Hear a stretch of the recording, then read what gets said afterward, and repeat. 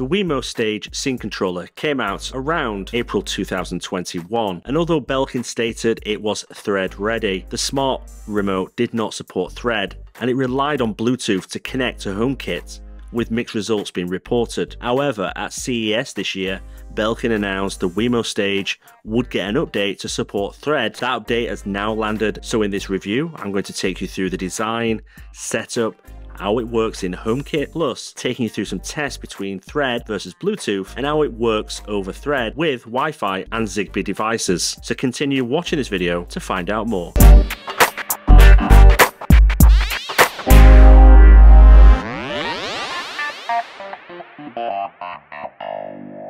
Hi, welcome back, and my name's John, and this is HomeKit Authority, where we cover everything HomeKit, from the latest insights to honest reviews and detailed tutorials. So don't forget to check out the rest of the channel, and if you like what you see, it'd be greatly appreciated if you could subscribe and hit the bell button. The Wemo Stage Scene Controller is $50.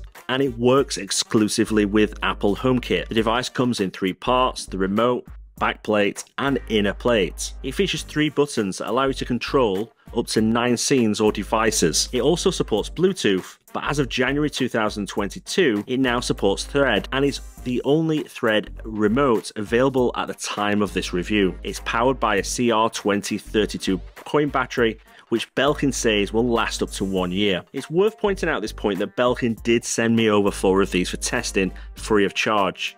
However, I want to be absolutely clear with all of my reviews, I'm under no obligation to give a favourable review because of that. You can read more on the review promise and ethics statements in the description below. So let's now look at unboxing and the design. Inside the box, the Wemo Stage Controller comes wrapped in a cellophane package with the device already assembled. Opening up the packaging will free the battery and the device itself. You also get a manual that, if required, guides you through how to get things started. The Wemo Stage comes in 3 parts, which features the remote, a backplate, and an inner plate to hold the remote in place. This inner plate holds the remote using magnets and features a 3M strips for sticking to surfaces. Additionally, the plate features screw holes, which are great for standard Decora plates. The remote features 3 buttons with a single, double or triple raised dot on each button. These buttons give you the ability to perform 3 actions: single press, double press and long press, which means the remote can perform 9 actions. The remote has a cover on the back which can be removed, and this reveals the CR2032 battery compartment, a reset button and a HomeKit code. You may also notice that the Wemo Stage features NFC HomeKit pairing, and more on that later. Now moving on to HomeKit setup. The Wemo Stage Controller has 2 ways in which you can start the HomeKit pairing process. The first being the normal scan the code approach. The other is via NFC, which you simply wave your compatible iPhone under the status light to start the pairing process. I used the NFC option and it worked great to start the HomeKit setup process. This guides you through adding the device by asking you which room you want it assigned to, and then you name the device and it's all done and ready to go. So in under about a couple of minutes, I'm all good to go. As already mentioned at launch, the Wemo Stage only supported Bluetooth and only adds 6 total actions via the 3 physical buttons on the remote. But the latest version of the firmware 2.9.6 not only brings Thread support, but extra actions. While in my case the update popped up straight away after I added the remote to HomeKit, I've seen reports of users having to wait a while for the update, or sometimes having to remove the remote and pair again,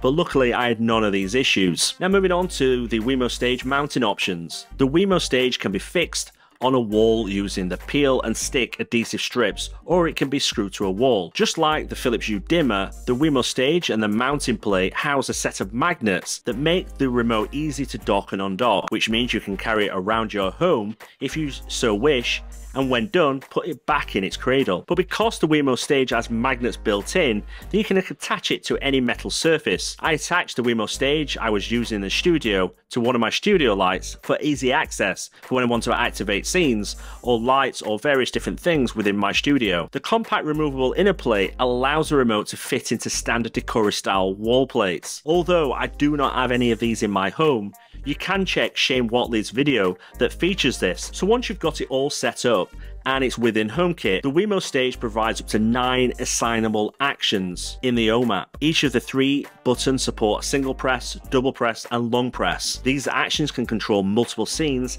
and HomeKit devices. To customize and assign actions to the buttons, you need to head into the Home app and then the settings of the Wemo Stage remote. You can choose which scenes or devices you want to add to the buttons. In my case, I tested by using the device with my IKEA smart blinds and also various lights throughout my home. I also use one remote in my studio to control the filming scene that I've created, along with controlling various lights and cameras that are connected to various smart plugs. Now let's look at Bluetooth performance. And in order to compare the performance of Bluetooth, I didn't apply the update to one of the Wemo Stage remote. This allowed me to experience the performance of Bluetooth versus Thread. Testing the Wemo Stage remote over Bluetooth quickly highlighted the poor performance of this connectivity method. During my testing, I experienced far too many occasions where I would press the button and it was either slow to respond or simply didn't respond at all. This is not unique though to the Wemo Stage. I've experienced this with other Bluetooth devices. The same slow and reliable performance is also apparent when trying to view and customize the Wemo Stage remote. Frequently, I was getting updating status or the dreaded no response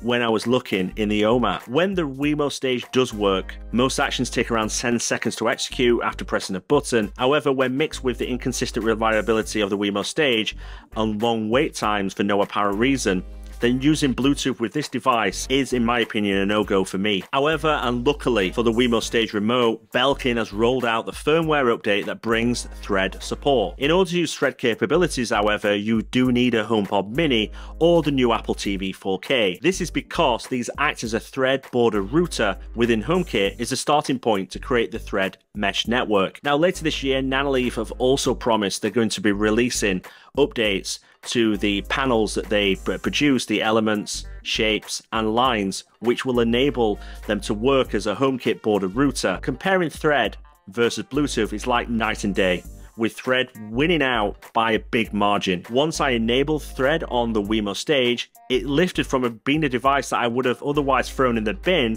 to something I've been enjoying using. Using the device now with HomeKit over Thread has been lightning fast. I also performed a series of tests using the remote with other devices within my HomeKit setup. I tested it with the IKEA smart blinds that connect via the Trad-free Zigbee hub, and it performed well and responded within a very reasonable time. When I tested it with the Eve light strip that connects over Wi-Fi, and again, no issues with response times, and it responded, turned on and off with no issues. Finally, I tested the Wemo Stage remote with 3 Philips Hue filament bulbs that are paired together. These bulbs are connected via Zigbee to the Philips Hue hub. The test was in line with others and performed with response times more than good enough. So certainly the Thread talks very well with other standards. So wrapping up this review, is the Wemo Stage Scene Controller a good option? Well, if it was still Bluetooth only, then I would not be recommending this smart remote. But because the latest update to add Thread support, this device goes from being very poor to good. I also like the fact that the remote has 3 buttons that can be programmed with 3 actions, meaning 9 actions in total for this device. This feature gives the Wemo Stage remote a lot of flexibility and in ways you can use it. Yes, I do appreciate that the Wemo Stage is priced at $50,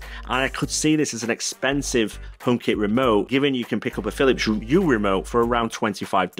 However, if you're not already into Philips Hue, then you have to consider the bridge, which is an extra $60. But if you do want a Thread enabled remote, then the Wemo Stage is the only option in HomeKit at the time of this review. So if you're going to be using the Wemo Stage controller within a Thread network, then this is an ideal choice at the moment. You can pick up the Wemo Stage controller in the US and it's priced at $50, with links in the description below that are affiliate links. Belkin did not say if they plan to roll this out to other countries, so we need to monitor that and see what happens there. So that's a wrap on this review, and hopefully you've enjoyed it and you found it useful. Do have any further questions, leave it in the comment section below and I will get back to you. And also don't forget to subscribe to the channel, as it'd be greatly appreciated. If you also want to follow us on our social channels at Follow HomeKit, then Twitter, Instagram and Facebook, we're constantly putting out information around HomeKit and the smart home platform. Thank you very much. I'll speak to you soon.